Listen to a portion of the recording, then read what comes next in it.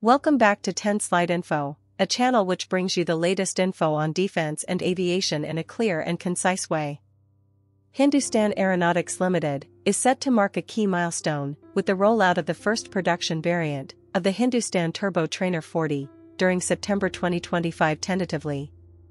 The first production variant of HTT-40 would be the first of 70 units ordered by the Indian Air Force for Stage 1 training, teaching pilots fundamental skills such as basic flying, aerobatics, and instrument flying.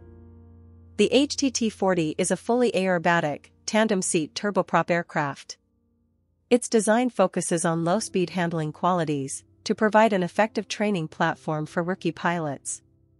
The HTT-40 program not only meets a critical need for the Indian Air Force, but also has potential for exports.